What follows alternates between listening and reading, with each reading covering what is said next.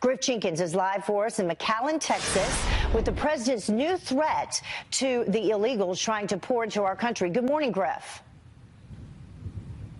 Good morning, Heather. It is very clear that this border is going to be a big part of the midterm elections, and we are at ground zero in the Rio Grande Valley sector, the heaviest traffic sector of the entire U.S.-Mexico border. Last night, the president in Montana at a rally sounding off on how he says this figures into the election.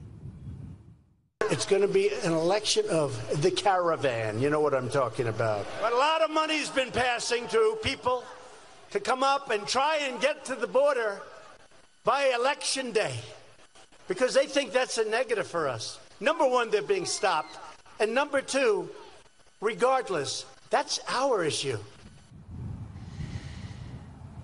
Now, that caravan of 4,000 is hundreds of miles from this border here, but the Secretary of State, Mike Pompeo, is in Mexico at this hour. He will meet with his counterparts a little bit later today. We, of course, know that Mexico has deployed some 500 officers to help try and stop the caravan along the Guatemala border. Yesterday, Mexico's ambassador to the U.S., Geronimo Gutierrez, weighing in on what he thinks is really behind all of this.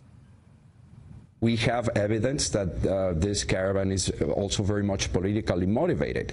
So we obviously are sensitive to the humanitarian situation that we encounter, and we're acting precisely. But we have also made very clear that there is no legal ground on which Mexico can issue a permit by which people can just go through Mexico towards the United States. But before that caravan even gets here, Heather, there's more than 16,000 families have crossed already illegally last month into the United States. It's a record number. Here in the RGV sector alone, they're seeing a 300% increase in family units, more than 5,400 in this very sector right where I'm standing in the last 2 weeks. And the leaders here say that is unsustainable. We're going to go for a ride along and get a firsthand look for you, Heather. A 300% increase in your area?